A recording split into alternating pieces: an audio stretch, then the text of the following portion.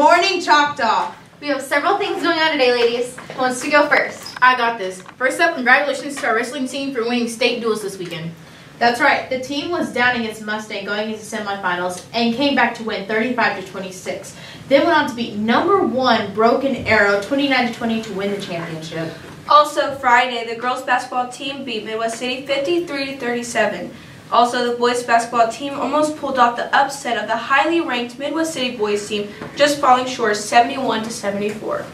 Next, tonight the teams will take on Putnam City at their place. Fantastic. Now let's talk about one of my favorite things. What's that, Kelsey? Gold. Ooh, I like it. Gold Rush Royalty Week is starting this week, guys. Yep, this year's proceeds will be going to the Hope Ranch. So please get involved, and if nothing else, just be ready to support the cause and help donate the money to the couples trying to help. I don't mean to stop all of our fun, but it's time to take a quick commercial break from the guy that brought us the Hollywood Buzz. Well, what is this? The editor KJI. Let us watch and see the fruits of his struggle. Oh, his inspiration is struck. The editor has learned the first lesson of KJI. Always bring an SD card. No!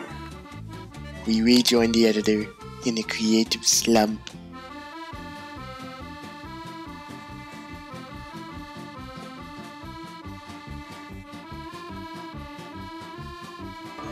My pencil!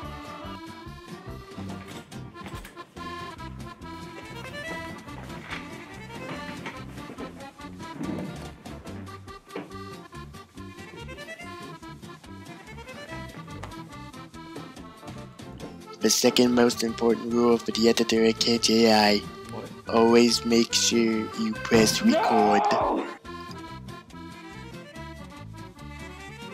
Welcome back. Next up, ladies. In the PAAC on Wednesday, we're having our second annual blood drive. Pick up a form in Miss Sindall's room, 204. But remember, parent-teacher conferences are coming up tonight, 4 to 7:30. Who here has a pet? Well, if you're like me, you want to make sure these pets are happy, that they're in need of food, and don't forget that our annual Food for Furry Friends drive is starting up. So, going on this month. That's right. The class with the most pounds at the end of February will win a homemade breakfast of biscuits and gravy. Remember, bring that food to your first hour to win the prize.